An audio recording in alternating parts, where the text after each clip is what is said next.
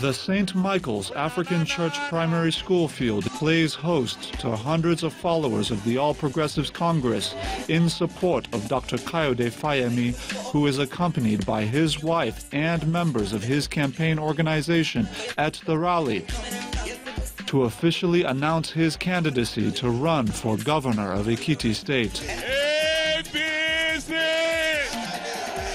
He tells the gathering that he is on a rescue mission to reclaim Ekiti State from what he refers to as bad governance and to restore it to its place of pride. We are on the march again because we must conquer poverty. We are on the march again because we must restore our values.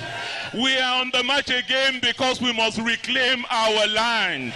And we are on the march again because enough of the assault, enough of the insult, enough of the intimidation, and enough of the bad governance. As a former governor of Ekiti State, Dr. Fayemi believes that his achievements in critical areas of health, education, youth empowerment, and infrastructural development will work in his favor.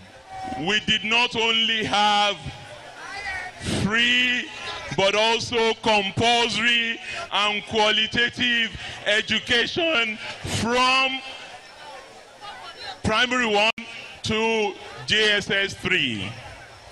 We also paid bursaries. We gave scholarships. We had free health for the vulnerable segment of our population. We constructed roads all around these states. We built roads in every community. There is no community that did not benefit from our 5-kilometer road scheme.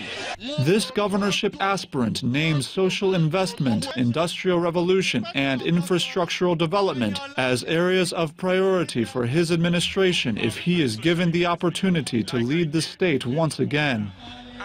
Dr. Kayode Fayemi had been visiting delegates at the local government level, seeking their support ahead of the May 5th APC governorship primary, which doubles as the first hurdle for him before the July 14th governorship election in the state.